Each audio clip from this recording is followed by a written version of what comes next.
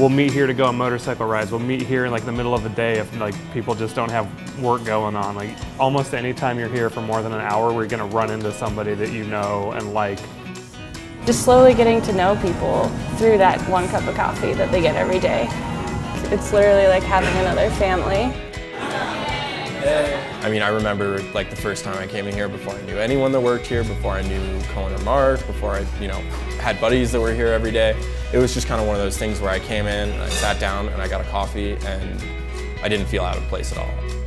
It's early in the morning, and there'd be 15 or 20 people, bikes lining the railing of the patio, and everybody's in their Lycra and their kits and clomping around in their cycling shoes and filling up on coffee.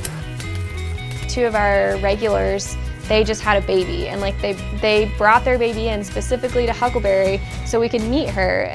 That's what kind of creates the overall Huckleberry experience. It's the people. It's just a kind of a good feeling. When I send in my order, they always write back, hey, have a great wait for it. How's your week going? And even in the wholesale, there's service. I want somebody who's for the last 10 years been afraid to go into the hipster coffee shop because they have weird coffee and only serve small drinks. I want them to come through our doors, see a barista with a friendly smile, say, how can we help you? What would you like? You're gonna love it. When people come to Huckleberry, I want them to feel comfortable, whether they're a coffee professional or a coffee novice, it doesn't really matter. When they walk through our doors, I want them to feel like this is their place. At the root of everything we do is we want as many people to taste our coffee as is possible. So we tasked Kevin to make sure that we have coffees that appeal to everyone.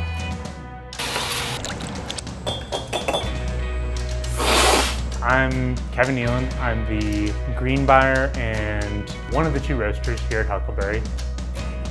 I want to have a well-rounded lineup of coffees that are going to please your grandpa who wants their coffee to taste like coffee, damn it. I also want to have coffees in our lineup that are going to get baristas really excited about coffee, or a coffee drinker to say like, I've never tasted that before. I'm going to start going to Huckleberry. I grew up where coffee came out of a can. It was cooked in the Pyrex coffee pot. It was just a beverage. I love getting to teach people about coffee in a way that makes them excited about it and that makes them want to learn more and they don't feel that intimidation. I don't know a lot, but I know enough to know what's a good cup of coffee and what isn't.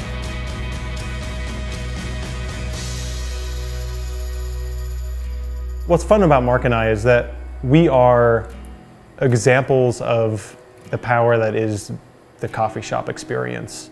I was working in a cafe. He was a customer when he was doing some nonprofit work. And it was that amazing thing that only happens in coffee shops where you go from being a customer to a regular, then you're talking about music, then you go get a beer, then you're friends. And now really that spirit of friendship and community just continues to run through the company 6 years later. Huckleberry Roasters started off as a roasting company. We now think ourselves as a coffee company. And our future really just continues to be about the people.